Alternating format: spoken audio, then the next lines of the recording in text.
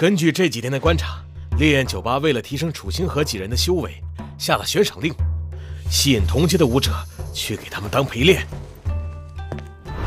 哼，这样的小伎俩能起到什么作用？哼，能想到这样的办法，那诸葛玲珑也不算差。抓她来做我的女人，也不是不可以啊。少主，凤凰儿放心，我也就说说而已。此战不能输，接下来你们都要好好修炼。需要多少星石尽管开口。星辰图事关重大，不得有误。一个小屁孩，一个傻大个。唯一值得重视的是那使剑的家伙，还有那个幕后的诸葛玲珑，其他人不足为惧。哼，也不知是谁被人打了一拳就哭着跑下台了。你行了，海明，以后每天你带人去酒吧盯着他们，以你城主之子的身份，他们也不敢将你赶出去。对了，我命你去收集的海边三宝怎么样了？蓝宝石比较常见，我们府上也有一批品质不错的，但玉华珍珠与蛟龙石很稀有。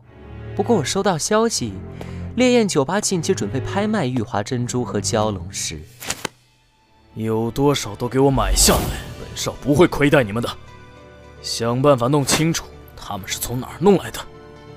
这三宝价值虽不凡，但霸少收集有何大用？此事你不用管，尽管收集就好了。下去吧。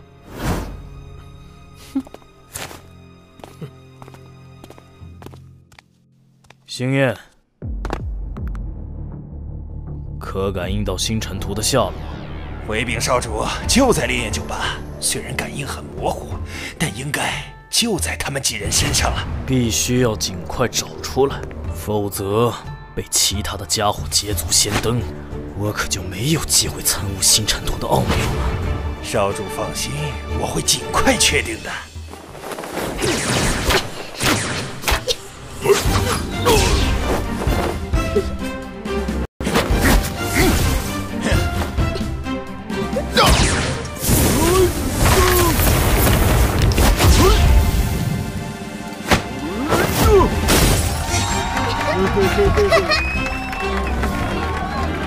臭男人，离我远点！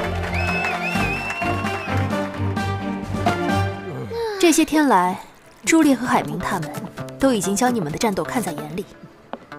这几天，你们必须要学会新的必杀技，唯有如此，才能在战斗中出其不意制胜，否则必败无疑。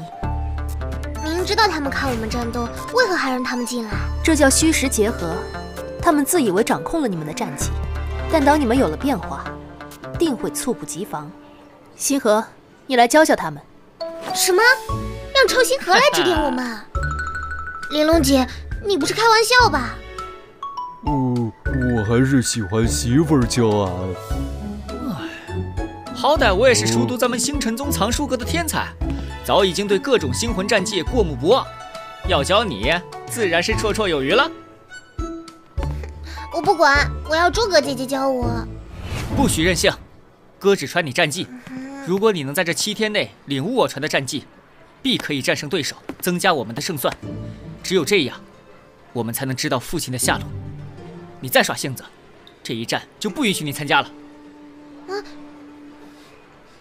随便你吧。灵儿是无敌天才美少女，必然可以迅速学会的。姐姐看着好了。灵儿，你拥有得天独厚的朱雀星魂，也早已经修炼了功技，但近身搏斗是你的弱点。我传你的是一门叫火舞神腿的星魂战技，不仅可以提升你在地面上的速度，还可以利用腿法爆发火力进攻。